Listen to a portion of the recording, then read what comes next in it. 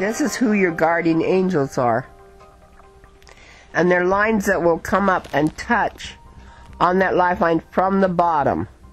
So on your left hand only, you'll have a line that comes up and touches at a certain age. There's a good timeline on that lifeline. About every 1/8 of an inch is about a year. About every 1/2 an inch is about 7 years. And that starts about age 10 between the Jupiter and the thumb. So I just take my cursor and count it down. Your line will come up and touch at the bottom of that lifeline. Now, on the guardian angels, this is who your guardian angel is.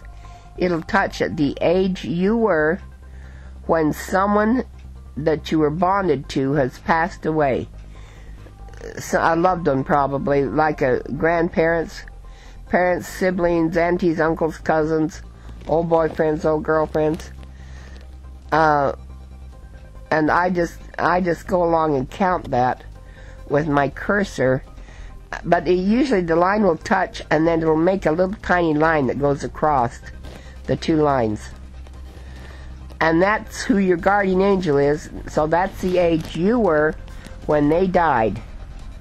So you have to do a little math there.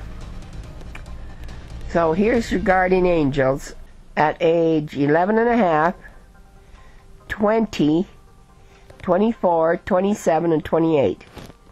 Now this is down in that lower left-hand corner of your chart. That's who your guardian angels are.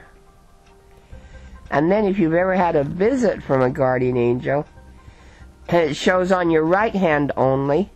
The line comes up and touches at the base of that lifeline, but it doesn't make a little line that goes across. So here's where you had visits from guardian angels. Sometimes if you've been really sick, or if you've had an accident, or if you're in distress, or if you had somebody that's passed away, very often their spirit will go around after it leaves the body and check on all their loved ones before it goes off into the light. And so that'll show us a little visit from a guardian angel. So sometimes you'll have the same age on there. Oh, I see you've got a couple on there that's the same. Okay.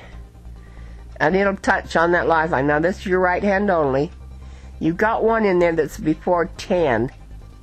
So it goes over and goes clear off the side between the thumb and the Jupiter finger. And then one 11.5. Now see, that's one where you had someone that passed away that's made a visit to you. 12, 15, 19, and 24. Again, one at 24. So, like I say, you'll have to do a little math to figure out who your guardian angels are.